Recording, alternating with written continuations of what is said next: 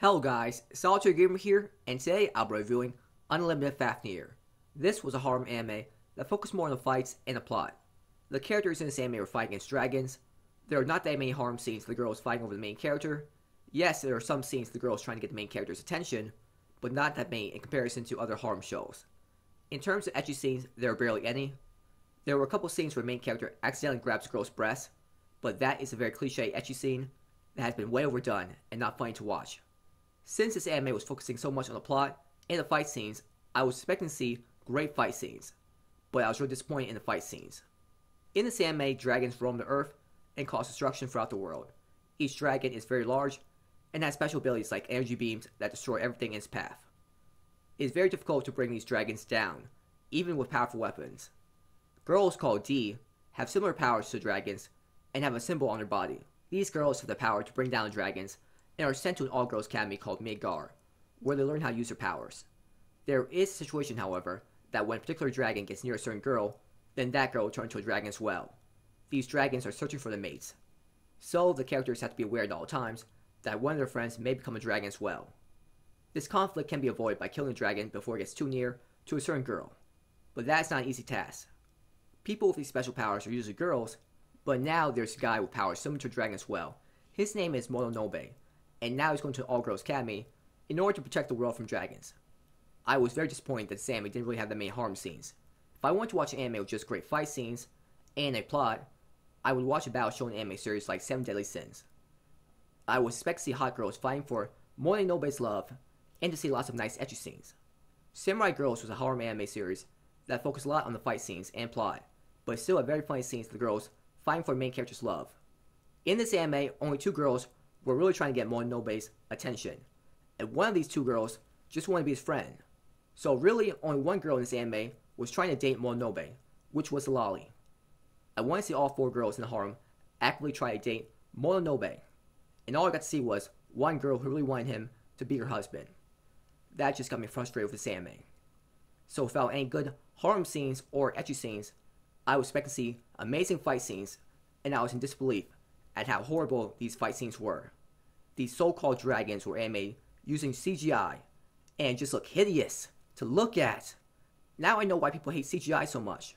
Every time I had to look at these dragons during a fight scene, it made me want to stop watching this anime. The CGI was just that horrible, and it makes me wonder if the anime studio just didn't have enough money in the budget, or were they just as lazy. How could anyone say the CGI animation for the dragons was even okay to look at? These dragons didn't even look like dragons. They just looked like the 4 monsters. I was expecting to see cool dragons, and all I got to see was hideous monsters in CGI animation. The one positive in the fight scenes was that in each fight scene, Mononobe and the girls had to make a good strategy in order to defeat the dragons. They didn't just go up to the dragons and attack them directly. I liked how the characters made a plan to counter the dragons' attacks, and they were attacking in a well thought out formation.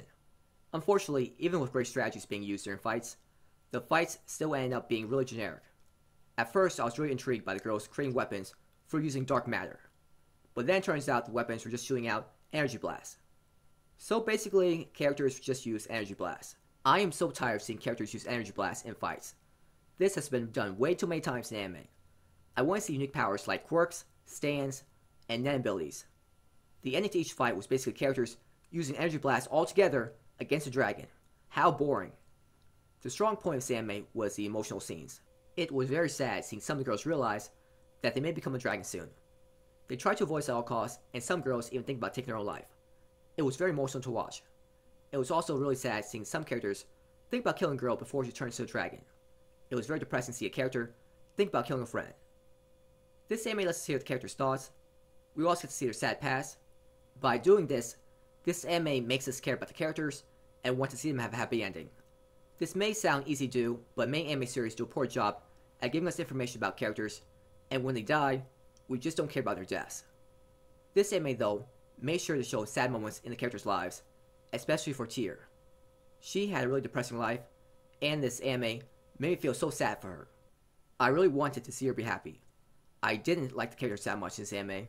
Mononobe was just a generic nice guy. Mitsuki and Lisa were just generic tsundere girls.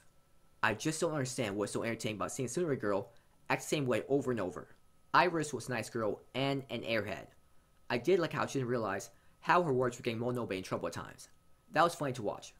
Tear was enjoyable to watch because I did like how much of dear she was, and how she was acting so loving towards Mononobe. The issue was that she was a lolly, and I don't like lollies that much. People who like lollies will obviously like her. The opening and ending for this anime was great. They both had catchy songs. The music for this anime was not that good. I can't even recall one great song, and that is very disappointing considering this anime had very emotional scenes at times. The animation style looked good when the dragons weren't shown, but the CGI for the dragons was just hideous. The animation for this anime was okay, but sometimes after a dramatic scene, or after characters said something important, there was just this awkward pause at times, when just waiting for the characters to say something, or for that scene to end. Those awkward pauses were really weird. I can only recommend to watch this anime if you're really desperate to watch an anime where the main character is surrounded by girls. This anime had some nice emotional scenes at times, with the girls scared that they may become a dragon, or kill a friend who may become a dragon, but with the lack of harem scenes, with the lack of ecchi scenes, the horrible CGI, and the generic fight scenes, this was one of the worst harem anime series I have ever seen. It was so bad that I had to take a break in between episodes. It was just that bad and boring. I'm giving this anime a 5 out of 10, only because of very emotional scenes at times. So that's all I want to talk about for today. Thanks for watching this video, have a great day or night wherever you are, and please like and subscribe if you enjoyed the video, and please comment if you found anything interesting in the video.